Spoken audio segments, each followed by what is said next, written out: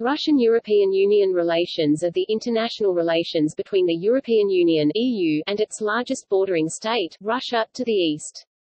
The relations of individual member states of the European Union and Russia vary, though a 1990s common foreign policy outline towards Russia was the first such EU foreign policy agreed.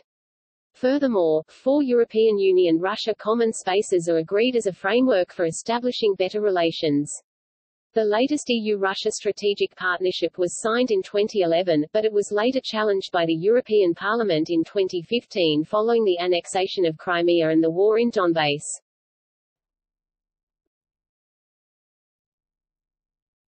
Topic: Comparison.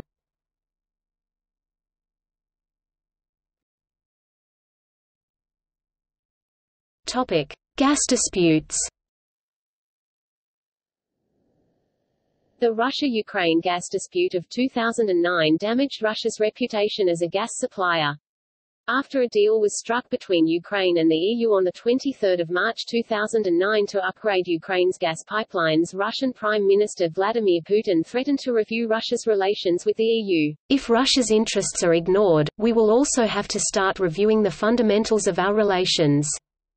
Putin stated. According to Russian Energy Minister Sergei Shmatko, the plan appeared to draw Ukraine legally closer to the European Union and might harm Moscow's interests. The Russian Foreign Ministry called the deal an unfriendly act. On 26 March 2009.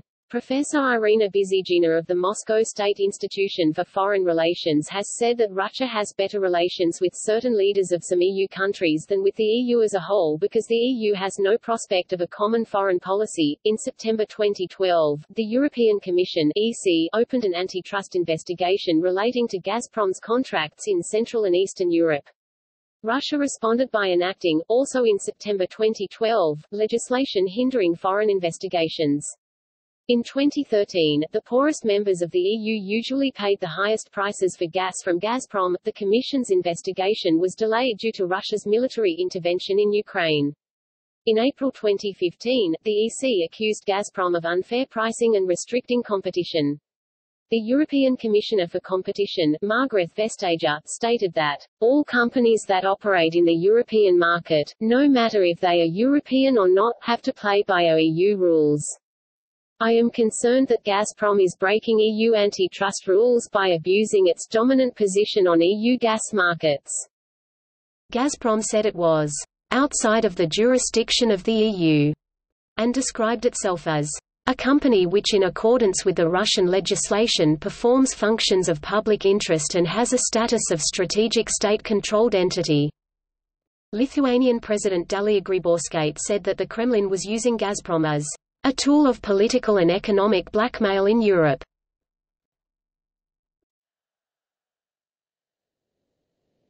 Topic: Tensions over association agreements. The run-up to the 2013 Vilnius summit between the EU and its eastern neighbors saw what The Economist called a raw geopolitical contest, not seen in Europe since the end of the Cold War, as Russia attempted to persuade countries in its near abroad to join its new Eurasian Union rather than sign association agreements with the EU. The Russian government under President Putin succeeded in convincing Armenia in September and Ukraine in November to halt talks with the EU and instead begin negotiations with Russia. Nevertheless, the EU summit went ahead with Moldova and Georgia proceeding towards agreements with the EU despite Russia's opposition. Widespread protests in Ukraine resulted in then-President Viktor Yanukovych leaving Ukraine for Russia in February 2014. Russia subsequently began a military intervention in Ukraine. This action was condemned as an invasion by the European Union, which imposed visa bans and asset freezes against some Russian officials. The Council of the European Union stated that Russia's violation of international law and the destabilisation of Ukraine challenge the European security order at its core. Russia views some of the countries that applied to join the EU or NATO after the fall of the Iron Curtain as part of its sphere of influence. It has criticized their admission and frequently said that NATO is moving its infrastructure closer to the Russian border. The expansion of NATO into the Baltic states of Lithuania, Latvia, and Estonia as well as the proposed accession of Georgia and Ukraine are among Russia's main claims to NATO's encroachment of its sphere of influence.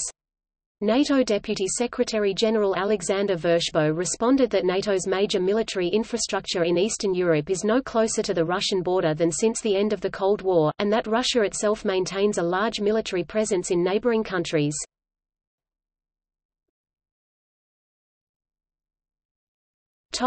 Russian political influence and financial links.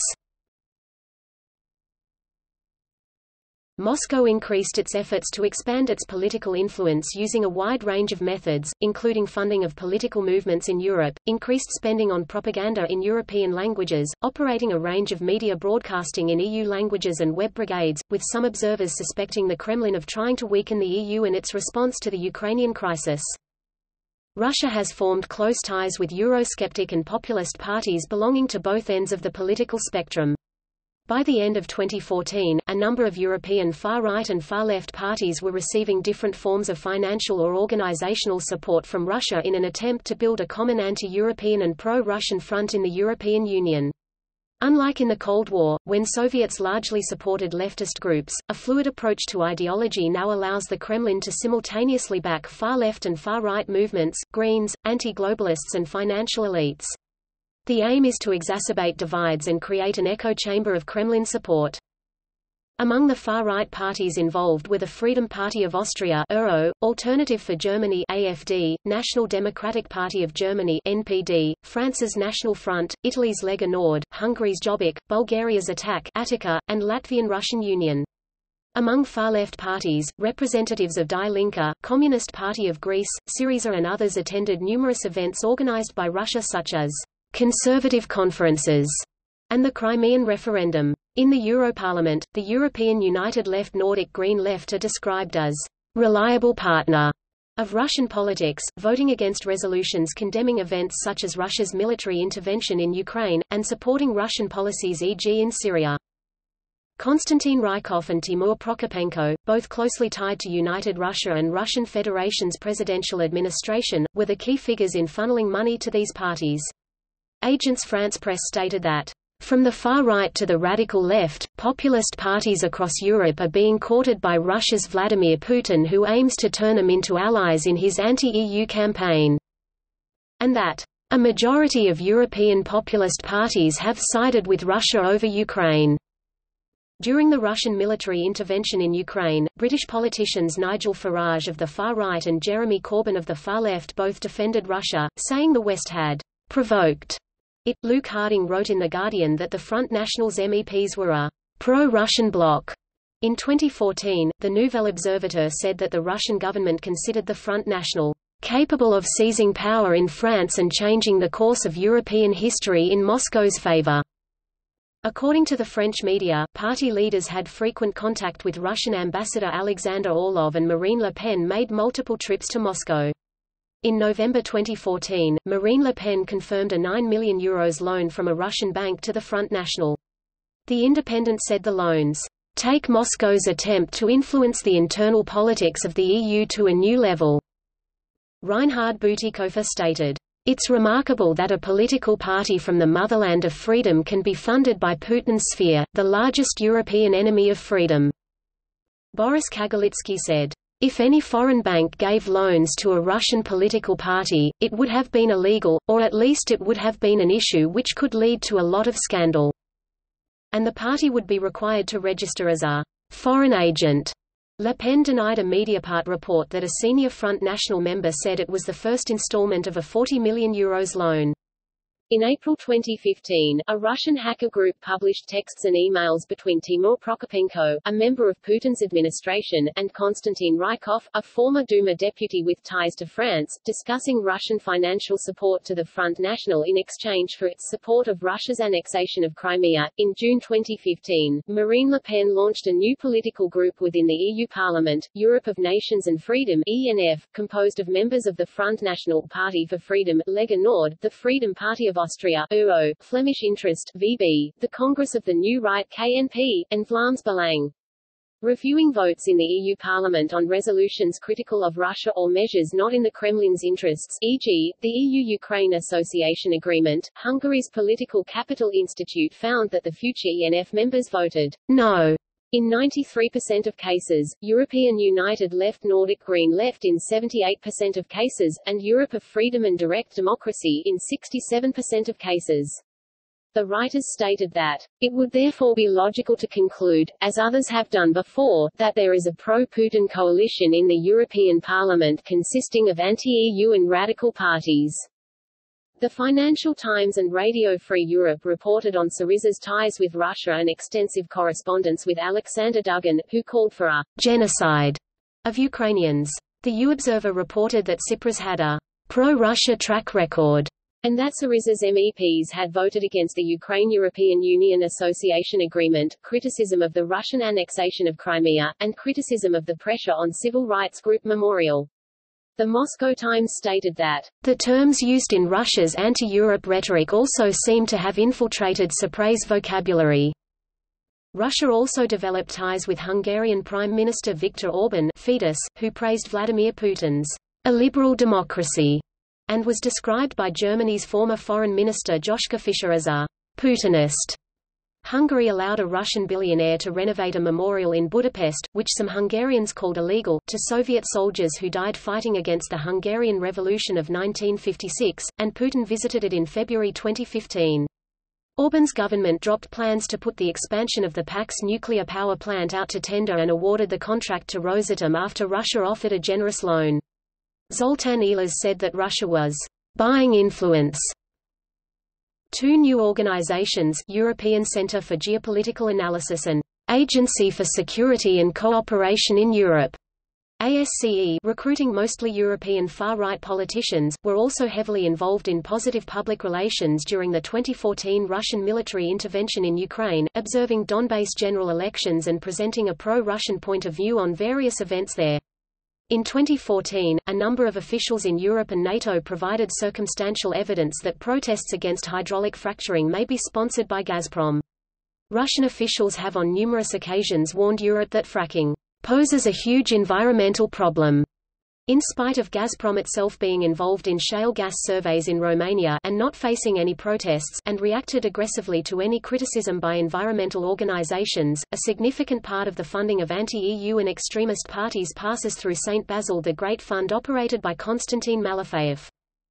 In February 2015, a group of Spanish nationals was arrested in Madrid for joining a Russian-backed armed group in the war in Donbass. Traveling through Moscow, they were met by a government official and sent to Donetsk, where they saw French and other foreign fighters, half of them communists, half Nazis.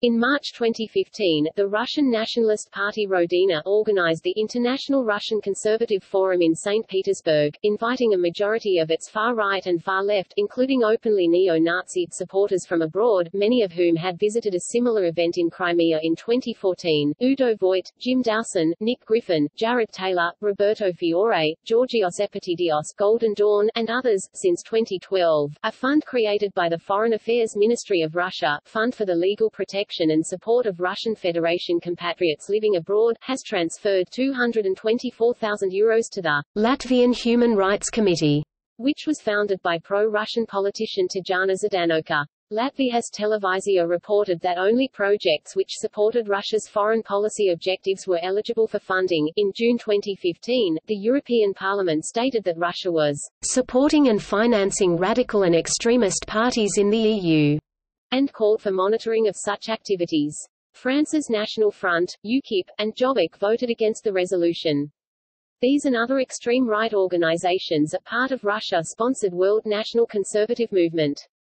In July 2016, Estonian Foreign Affairs Minister Marina Kaljurin said, "The parade that we have seen of former and current European leaders to Moscow calling for rapprochement and tacitly agreeing to the dismantling of Europe has been disheartening for those of us who understand that a unified Europe with a strong American partnership is the only reason we have a choice at all about where our futures should be." In June 2016, Czech Foreign Minister Lubomir Zaoralek stated that Russia was supporting right-wing populists to divide and conquer The EU. In October 2016, the EU held talks on Russian funding of far-right and populist parties. In 2018, Czech counterintelligence service BIS published a report documenting significant increase of activity of Russia and China-backed actors to influence regulators and political bodies.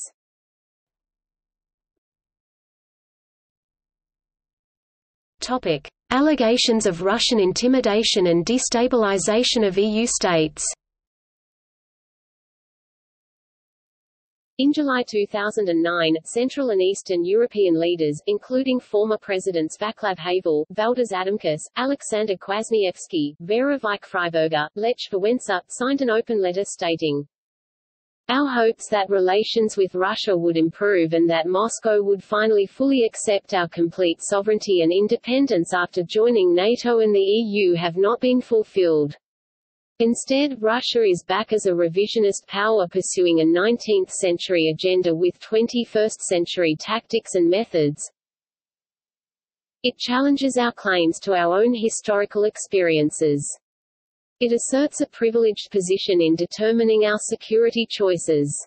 It uses overt and covert means of economic warfare, ranging from energy blockades and politically motivated investments to bribery and media manipulation in order to advance its interests and to challenge the transatlantic orientation of Central and Eastern Europe."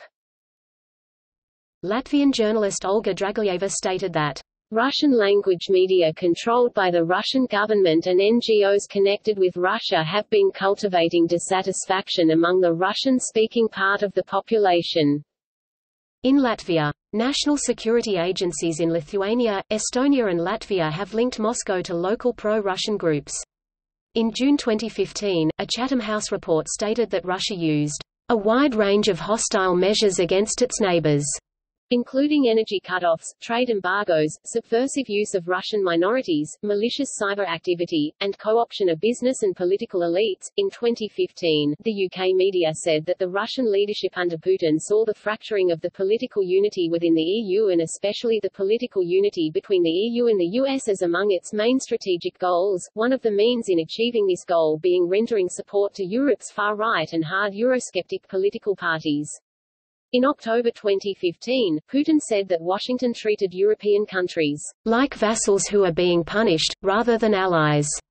In November 2015, the president of Bulgaria, Rosen Plevneliev, said that Russia had launched a massive hybrid warfare campaign aimed at destabilizing the whole of Europe, giving repeated violations of Bulgarian airspace and cyber attacks as examples. In January 2016, senior UK government officials were reported to have registered their growing fears that a new Cold War was now unfolding in Europe, with Russian meddling allegedly taking on a breadth, range and depth greater than previously thought. It really is a new Cold War out there. Right across the EU we are seeing alarming evidence of Russian efforts to unpick the fabric of European unity on a whole range of vital strategic issues. The situation prompted the U.S. Congress to instruct James R. Clapper, the U.S. Director of National Intelligence, to conduct a major review of Russian clandestine funding of European parties over the previous decade. On numerous occasions, Russia was also accused of actively supporting United Kingdom withdrawal from the European Union through channels such as Russia Today and Russian Federation Embassy in London. An analysis of the Russian government's English-language news service, Sputnik, found a systematic bias in favor of the out campaign which was too consistent to be the result of accident or error. In February 2016, a film circulating in Hungary, in which recruited students expressed anger at the policy of the USA, was identified as a version of a Russian movie with the same script funded by a pro-Putin organization, Officers' Daughters. Published in March 2016, Swedish security service SAPO's annual report stated that Russia was engaged in psychological warfare, using extreme movements, information operations and misinformation campaigns aimed at policymakers and the general public. In June 2016, Russian Foreign Minister Sergei Lavrov stated that Russia will never attack any NATO country, saying, "I am convinced that all serious and honest politicians know perfectly well that Russia will never attack a member state of NATO. We have no such plans." He also said, "In our security doctrine it is clearly stated that one of the main threats to our safety is the further expansion of NATO to the east. In late 2016, media in a number of states accused Russia of preparing grounds for a possible armed takeover at their territories in future, including Finland, Estonia and Montenegro. In the latter, an armed coup was actually in progress but prevented by security services on the day of election on 16 October, with over 20 people arrested. A group of 20 citizens of Serbia and Montenegro planned to break into the Montenegro parliament on election day, kill Prime Minister Milo Đukanović and bring a pro-Russian coalition to power.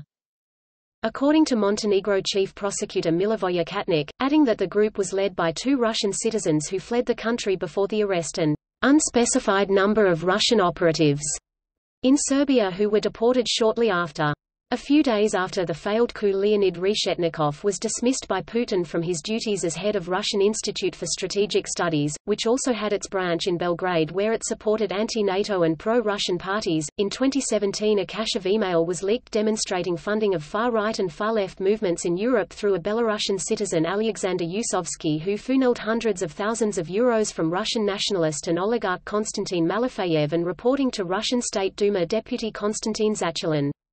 Yusovsky confirmed the authenticity of the emails. In 2017, 3 Alternative for Germany parliamentary deputies confirmed that they together received $29,000 in sponsored private jet visit to Moscow, which caused significant controversy in Germany.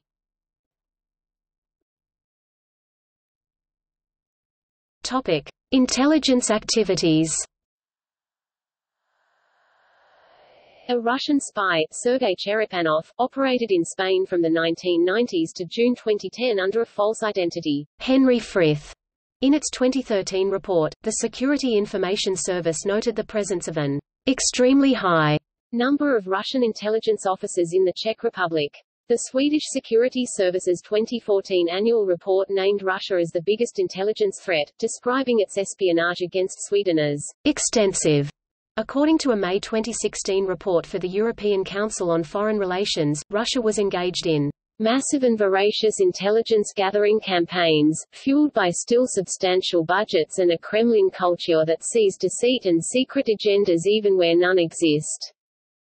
One of the main figures perceived as European far-right and far-left contact in Russia is Sergei Naryshkin, who in 2016 was appointed as the chief of Russia's Foreign Intelligence Service (SVR). In 2018, the head of British MI6 warned that perpetual confrontation with the West is core feature of Russian foreign policy. Topic: Cyber attacks. In 2007, following the Estonian government's decision to remove a statue of a Soviet soldier, the Baltic countries' major commercial banks, government agencies, media outlets, and ATMs were targeted by a coordinated cyber attack which was later traced to Russia. In April 2015, the French television channel TV5 Monde was targeted by a cyber attack which claimed to represent ISIL, but French sources said their investigation was leading to Russia. In May 2015, the Bundestag's computer system was shut down for days due to a cyber attack carried out by a hacker group that was likely being steered by the Russian state, according to the Federal Office for the Protection of the Constitution in Germany. The agency head, Hans-Georg Marin, said that, in addition to spying, lately Russian intelligence agencies have also shown a willingness to conduct sabotage. British Prime Minister Theresa May accused Russia of threatening the international order, seeking to weaponize information, and deploying its state-run media organizations to plant fake stories. She mentioned Russia's meddling in German federal election in 2017, after German government officials and security experts said there was no Russian interference. Concerns about foreign influence in the 2018 Swedish general election have been raised by the Swedish Security Service and others, leading to various countermeasures. According to the Oxford Internet Institute, 8 of the top 10 junk news sources during the election campaign were Swedish, and Russian sources comprised less than 1% of the total number of URLs shared in the data sample.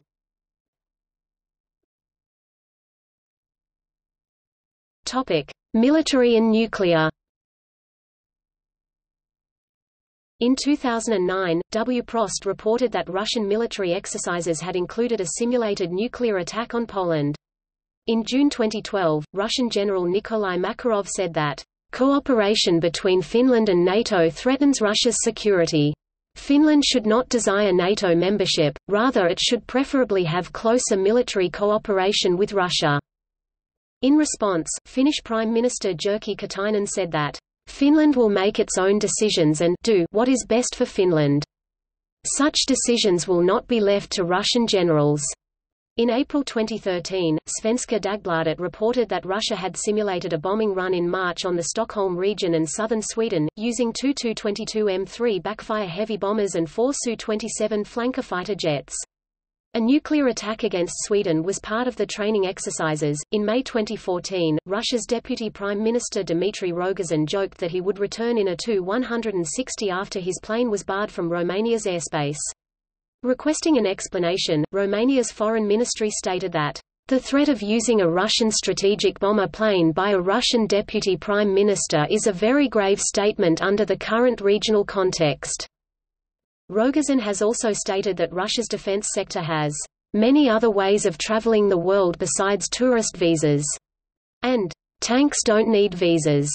In October 2014, Denmark's Defense Intelligence Service stated that in June of the same year Russian military jets, equipped with live missiles, had simulated an attack on the island of Bornholm as 90,000 people visited for the annual Folkemødet meeting. In November 2014, the European Leadership Network reviewed 40 incidents involving Russia in a report titled Dangerous Brinkmanship, finding that they add up to a highly disturbing picture of violations of national airspace, emergency scrambles, narrowly avoided mid-air collisions, close encounters at sea, simulated attack runs, and other dangerous actions happening on a regular basis over a very wide geographical area.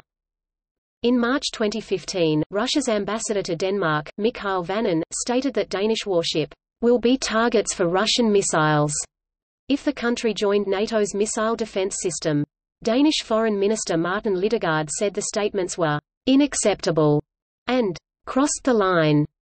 A few days later, Russian Foreign Ministry spokesman Alexander Lukashevich said that Russia could neutralize a missile defense system in Denmark. In April 2015, Sweden, Norway, Denmark, Finland, and Iceland decided to increase their military cooperation, telling Aftenposten, "The Russian military are acting in a challenging way along our borders, and there have been several infringes on the borders of the Baltic nations. Russia's propaganda and political manoeuvring are contributing to sowing discord between the nations, as well as inside organizations like NATO and the EU." In June 2015, Russia's ambassador to Sweden, Viktor Tartarentsiev, told Dagens Nyheter that if Sweden joins NATO, there will be countermeasures. Putin pointed out that there will be consequences, that Russia will have to resort to a response of the military kind and reorientate our troops and missiles. In April 2015, the Russian Navy disrupted Nordbort cable laying in Lithuania's exclusive economic zone. From April 2013 to November 2015, Russia held 7 large-scale military exercises, 65,000 to 160,000 personnel, whereas NATO exercises were generally much smaller in size, with the largest composed of 36,000 personnel. Estonia criticized Russia's military exercises, saying that they dwarfed NATO's and were offensive rather than defensive, simulating the invasion of its neighbors, the destruction and seizure of critical military and economic infrastructure, and targeted nuclear strikes on NATO allies and partners.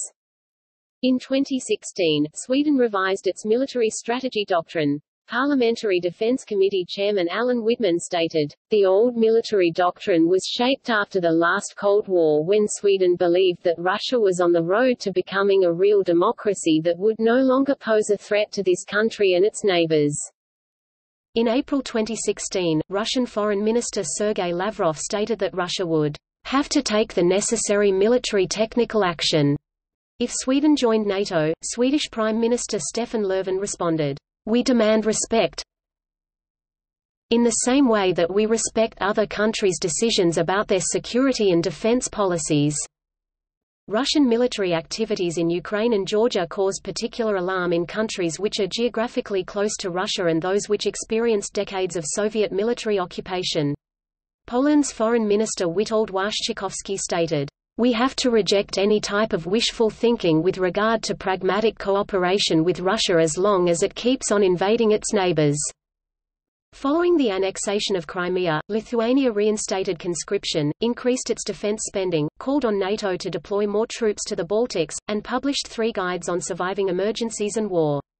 Lithuanian President Dalia Grybauskaite stated, "I think that Russia is terrorizing its neighbors and using terrorist methods." Estonia increased training of Estonian Defense League members and encouraged more citizens to own guns. Brigadier General Meelis Kiili stated, "The best deterrent is not only armed soldiers, but armed citizens, too."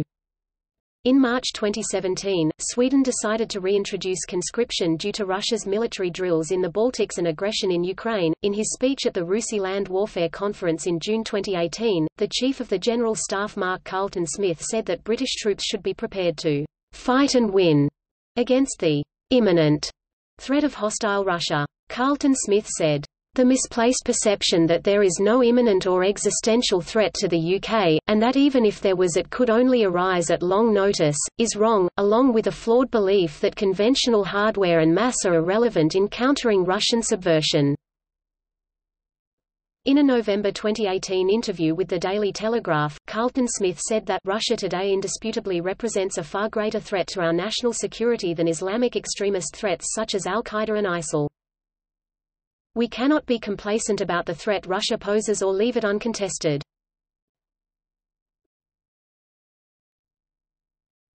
Topic: Poisoning and abduction.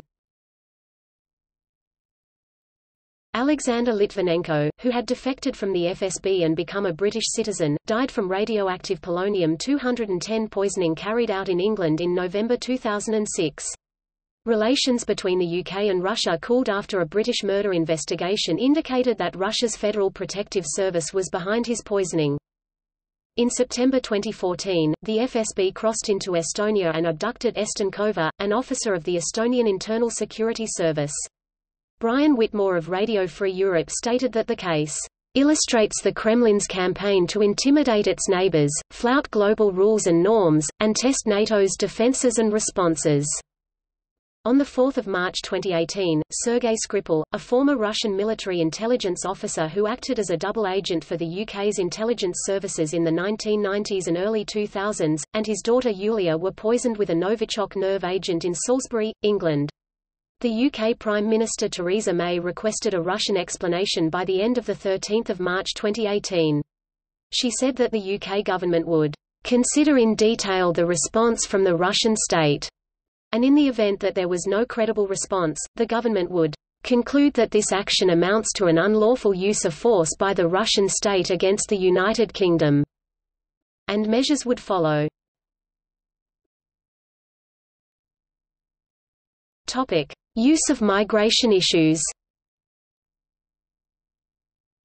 In January 2016, several Finnish authorities suspected that Russians were enabling migrants to enter Finland, and YLE, the national public broadcasting company, reported that a Russian border guard had admitted the Federal Security Service's involvement. In March, NATO General Philip Breedlove stated, "Together, Russia and the Assad regime are deliberately weaponizing migration in an attempt to overwhelm European structures and break European resolve." A Russian state-run channel, supported by Sergei Lavrov, broadcast a false story that a 13-year-old German-Russian girl who had briefly disappeared had been raped by migrants in Berlin and that German officials were covering it up. Germany's foreign minister suggested that Russia was using the case for political propaganda, and to inflame and influence what is already a difficult debate about migration within Germany.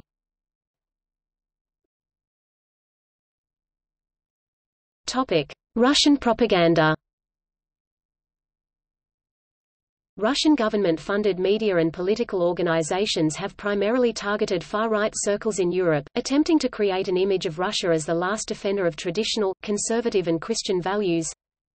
Putin, in his annual address at the end of 2013, when defending the discriminative anti-gay propaganda law from international criticism before the Sochi Olympic Games, practically put Russia in the role of the global moral compass of conservatism. Putin claimed that banning propaganda of non-traditional relations should not be regarded as discriminative, it is only about strengthening traditional family values, which is a guarantee of Russia's greatness. He also downplayed the Western approach of so-called tolerance, genderless and infertile, and said that the destruction of traditional values from the top in the West is Inherently undemocratic because it is based on abstract ideas and runs counter to the will of the majority of people. Russian and pro-Russian media and organizations have produced fake stories and distorted real events. One of the most widely distributed fake stories was that of 13-year-old Lisa F. In March 2017, a Russian TV team reportedly paid Swedish teenagers to stage a scene of anti-government protests in Rinkeby. The scale of this campaign resulted in a number of EU countries taking individual actions. The Czech Republic noted that Russia had set up about 40 Czech-language websites publishing conspiracy theories and false reports. According to the State Secretary for European Affairs, the key goal of Russian propaganda in the Czech Republic is to sow doubts into the minds of the people that democracy is the best system to organize a country, to build negative images of the European Union and NATO, and to discourage people from participation in the democratic processes. An analyst for the Lithuanian military stated, "We have a pretty huge and long-lasting disinformation campaign against our society." Lithuania has given 3-month bans to Russian channels. Foreign Minister Linas Linkvicius stated, "A lie is not an alternative point of view." The head of Finland's governmental communication department, Markku Mantila, said that Russian propaganda sought to create suspicions against Finland's leaders, the European Union, and NATO. He stated, "There is a systematic lying campaign going on. It is not a question of bad journalism, I believe it is controlled from the center." In November 2016, the EU Parliament passed an anti-propaganda resolution. EU Disinformation Review is a news feed analyzing and debunking most notable fake stories distributed in Russian media. In 2018, the European Commission initiated a new action plan to counter disinformation that fuels hatred, division, and mistrust in democracy, as well as interference with elections, with evidence pointing to Russia as a primary source of these campaigns.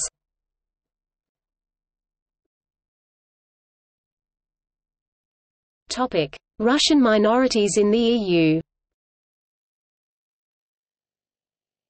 The OSCE mission monitoring the 2006 parliamentary elections in Latvia mentioned that, as reported by the European Commissioner for Human Rights' 2007 report on Latvia, in 2006 there were 411,054 non-citizens, 66.5% of them belonging to Russian minority. In 2017, there were 0.9 million ethnic Russians in the Baltic states, having declined from 1.7 million in 1989, the year of the last census during the Soviet era. Beginning in 2019, instruction in Russian language will be gradually discontinued in private colleges and universities in Latvia, as well as general instruction in Latvian public high schools, except for subjects related to culture and history of the Russian minority, such as Russian language and literature classes.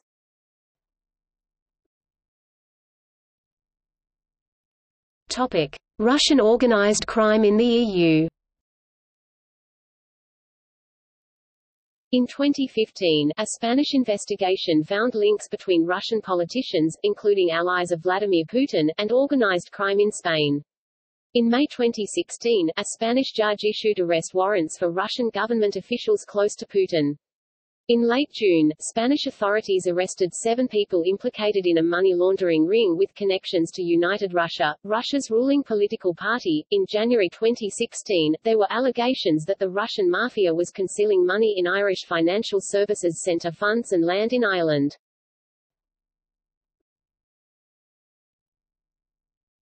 Topic: Trade. The EU is Russia's largest trading partner, accounting for 52.3% of all foreign Russian trade in 2008 and 75% of foreign direct investment (FDI) stocks in Russia also come from the EU. The EU exported €105 billion of goods to Russia in 2008 and Russia exported €173.2 billion to the EU. 68.2% of Russian exports to the EU are accounted for by energy and fuel supplies. For details on other trade, see the table below. Russia and the EU are both members of the World Trade Organization (WTO). The EU and Russia are currently implementing the Common Spaces (see below), a negotiation to replace the current Partnership and Cooperation Agreement to strengthen bilateral trade.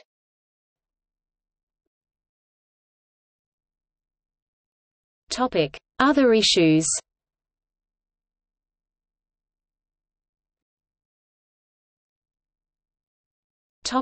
Kaliningrad.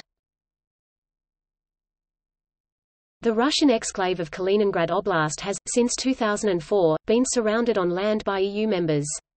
As a result, the oblast has been isolated from the rest of the federation due to stricter border controls that had to be brought in when Poland and Lithuania joined the EU and further tightened before they joined the Schengen area.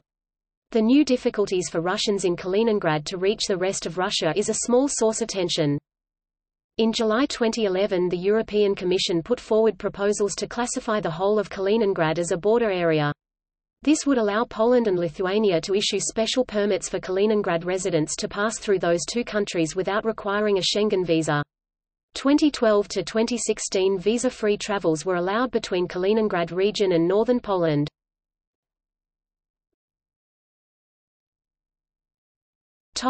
Energy. Russia has a significant role in the European energy sector as the largest exporter of oil and natural gas to the EU. In 2007, the EU imported from Russia 185 million tons of crude oil, which accounted for 32.6% of total oil imports, and 100.7 million tons of oil equivalent of natural gas, which accounted for 38.7% of total gas imports. A number of disputes in which Russia was using pipeline shutdowns in what was described as tool for intimidation and blackmail caused European Union to significantly increase efforts to diversify its energy sources. During an antitrust investigation initiated in 2011 against Gazprom, a number of internal company documents were seized that documented a number of abusive practices in an attempt to segment the internal EU market along national borders and impose unfair pricing.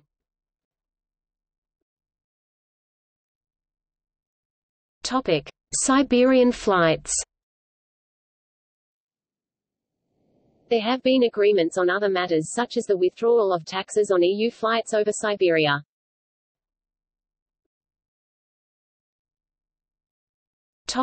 Meat from Poland.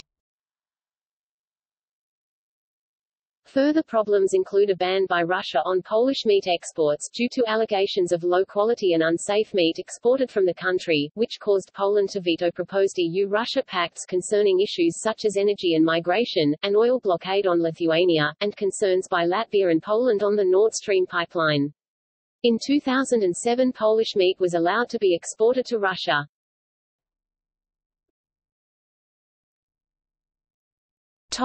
2014 Russian food embargo. Announced 6 August 2014 by President Putin. Russia banned European food imports in response to EU sanctions.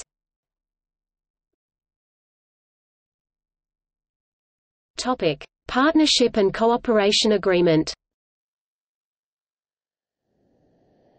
The legal basis for the relations between the EU and Russia is the Partnership and Cooperation Agreement (PCA). Signed in June 1994 and in force since December 1997, the PCA was supposed to be valid for 10 years. Thus, since 2007 it is annually automatically renewed, until replaced by a new agreement. The PCA provides a political, economic and cultural framework for relations between Russia and the EU. It is primarily concerned with promoting trade, investment and harmonious economic relations.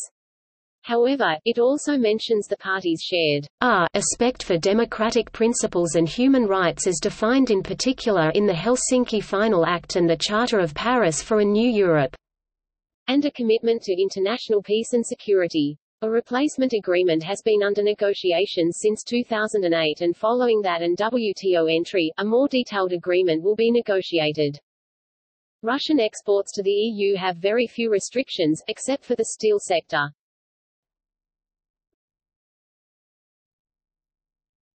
The four common spaces. Russia has chosen not to participate in the European Union's European Neighbourhood Policy (ENP), as it aspires to be an equal partner of the EU, as opposed to the junior partnership that Russia sees in the ENP. Consequently, Russia and the European Union agreed to create four common spaces for cooperation in different spheres. In practice there are no substantial differences besides naming between the sum of these agreements and the ENP action plans, adopted jointly by the EU and its ENP partner states. In both cases the final agreement is based on provisions from the EU Acquis communautaire and is jointly discussed and adopted. For this reason, the common spaces receive funding from the European Neighbourhood and Partnership Instrument (ENPI), which also funds the ENP. At the St. Petersburg summit in May 2003, the EU and Russia agreed to reinforce their cooperation by creating, in the long term, 4 common spaces in the framework of the Partnership and Cooperation Agreement of 1997, a common economic space, a common space of freedom, security and justice, a space of cooperation in the field of external security, and a space of research, education, and cultural exchange. The Moscow summit in May 2005 adopted a single package of road maps for the creation of the 4 common spaces. These expand on the ongoing cooperation as described above, set out further specific objectives, and determine the actions necessary to make the common spaces a reality. They thereby determine the agenda for cooperation between the EU and Russia for the medium term. The London summit in October 2005 focused on the practical implementation of the road maps for the 4 common spaces.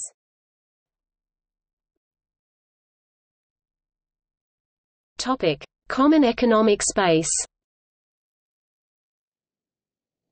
The objective of the Common Economic Space is to create an open and integrated market between the EU and Russia.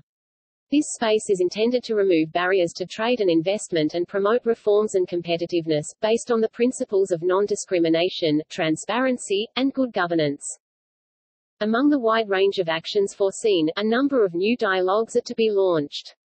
Cooperation will be stepped up on regulatory policy, investment issues, competition, financial services, telecommunications, transport, energy, space activities and space launching, etc. Environment issues including nuclear safety and the implementation of the Kyoto Protocol also figure prominently.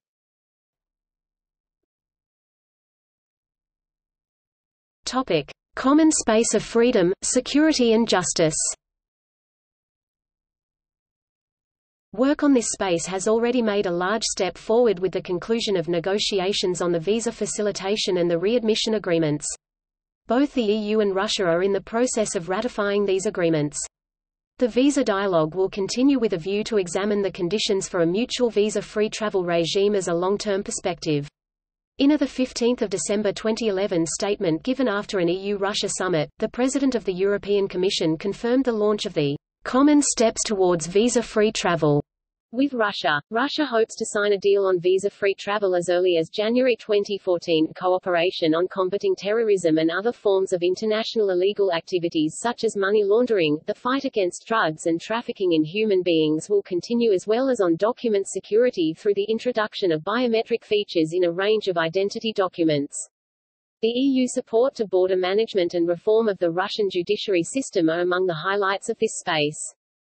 With a view to contributing to the concrete implementation of the roadmap, the Justice and Home Affairs PPC met on 13 October 2005 and agreed to organize clusters of conferences and seminars, bringing together experts and practitioners on counterterrorism, cybercrime, document security and judicial cooperation.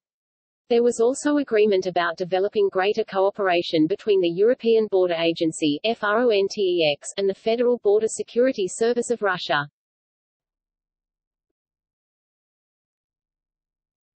Topic: Common space on external security. The roadmap underlines the shared responsibility of the parties for an international order based on effective multilateralism, their support for the central role of the UN, and for the effectiveness in particular of the OSCE and the Council of Europe. The parties will strengthen their cooperation on security and crisis management in order to address global and regional challenges and key threats, notably terrorism and the proliferation of weapons of mass destruction (WMD). They will give particular attention to securing stability in the regions adjacent to Russian and EU borders, the frozen conflicts in Transnistria, Abkhazia, South Ossetia, Nagorno-Karabakh. EU activities in this area are done in the framework of its common foreign and security policy.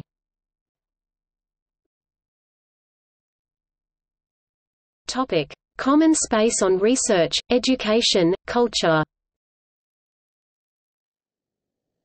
This space builds on the long-standing relations with Russia through its participation in EU research and development activities and the 6th FPRD in particular, and under the Tempest program. It aims at capitalizing on the strength of the EU and Russian research communities and cultural and intellectual heritage by reinforcing links between research and innovation and closer cooperation on education, such as through convergence of university curricula and qualifications. It also lays a firm basis for cooperation in the cultural field. A European Studies Institute co-financed by both sides will be set up in Moscow for the start of the academic year 2006-07. Russia and the EU continue to work together under Horizon 2020, which runs from 2014 to 2020.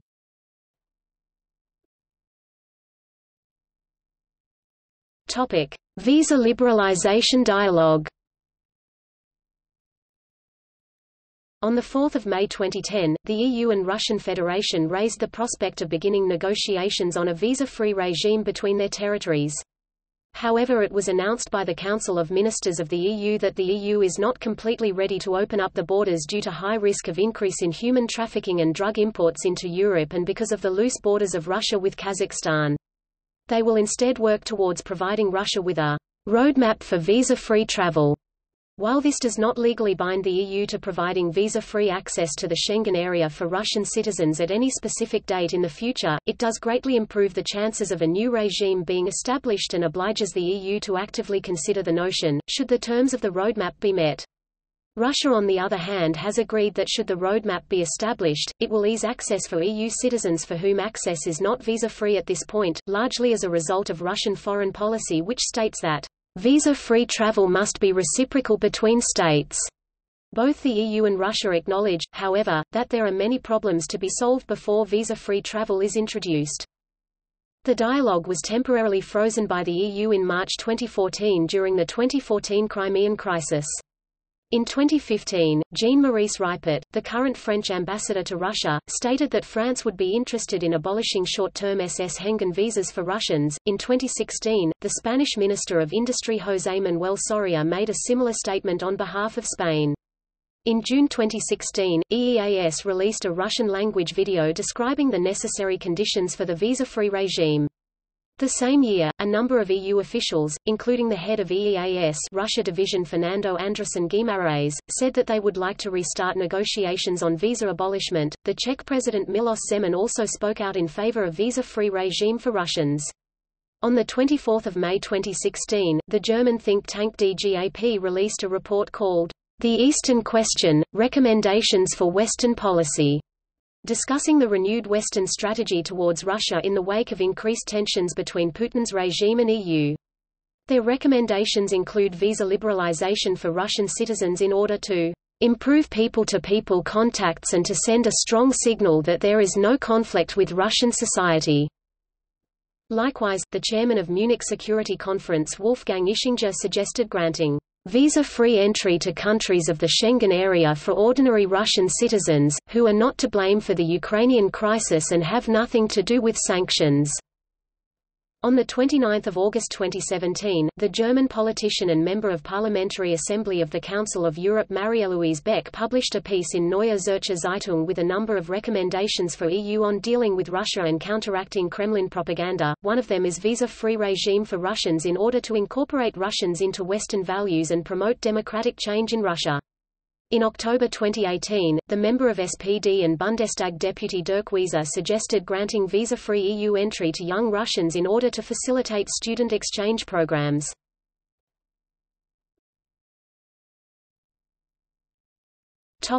EU membership discussion.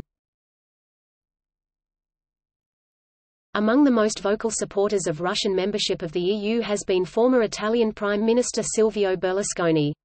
In an article published to Italian media on 26 May 2002, he said that the next step in Russia's growing integration with the West should be EU membership. On 17 November 2005, he commented in regards to the prospect of such a membership that he is convinced that even if it is a dream, it is not too distant a dream and I think it will happen one day. Berlusconi has made similar comments on other occasions as well. Later, in October 2008, he said, I consider Russia to be a Western country and my plan is for the Russian Federation to be able to become a member of the European Union in the coming years," and stated that he had this vision for years. Russian permanent representative to the EU Vladimir Chizhov commented on this by saying that Russia has no plans of joining the EU. Vladimir Putin has said that Russia joining the EU would not be in the interests of either Russia or the EU, although he advocated close integration in various dimensions including establishment of 4 common spaces between Russia and the EU, including united economic, educational and scientific spaces as it was declared in the agreement in 2003. Michael McFaul claimed in 2001 that Russia was decades away from qualifying for EU membership. Former German Chancellor Gerhard Schröder has said that though Russia must find its place both in NATO, and, in the longer term, in the European Union, and if conditions are created for this to happen, that such a thing is not economically feasible in the near future. Czech President Miloš Zeman stated that he dreams of Russia joining EU, according to a number of surveys carried out by Deutsche Welle in 2012, from 36% to 54% of Russians supported Russia joining EU, and about 60% of them saw EU as an important partner for their country. Young people have an especially positive image of the European Union.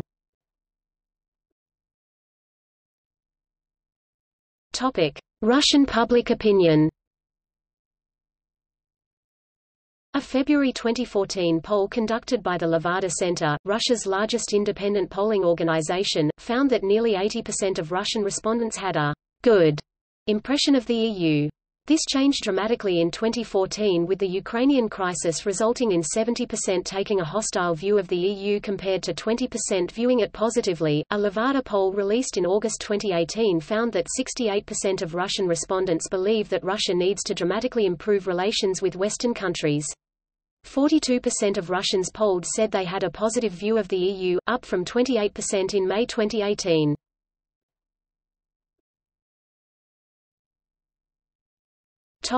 See also: Armenia-European Union relations, Belarus-European Union relations, Common Economic Space of the CIS, EU-Russia Center, European Union Association Agreement, Northern Dimension, Russia in the European energy sector.